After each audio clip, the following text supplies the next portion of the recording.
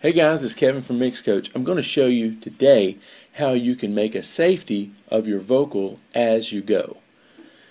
So what we've got is a vocal track, and as you can see we've got it assigned audio input 1, output 1 and 2. Nothing out of the ordinary there. What we're going to do now though is we're going to actually duplicate this track. And since there's no playlist involved, it's okay to copy the playlist. And I'm going to name this track Vocal Backup.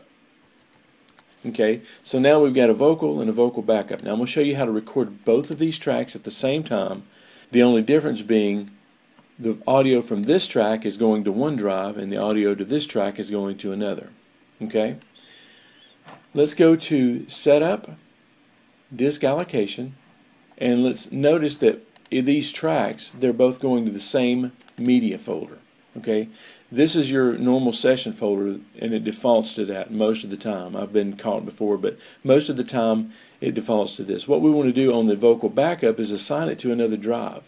So let's, by clicking these two little arrows here, let's select another folder and let's just go to the archive drive and let's create a new session called Safety Vocal Name of your session, whatever the name is. So this is basically your backup folder. Okay, so when you create this folder, make sure you can find it, but when you create this folder, name it the name of the session and name it backup. And then when you hit open, if you notice, the vocal, this vocal goes to the main drive, this vocal goes to the safety drive. Okay, now you don't want to go in and put them both in record at the same time, or independently, because you may miss it. So what we're going to do now is just highlight both of these and hold Command G, and let's call this vocal, or whatever the name of the session is, so that when you put one in record, the other, they both go into record.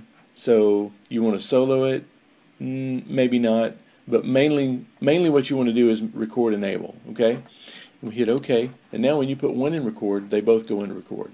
One other thing you may want to do, let's turn this off just for a second.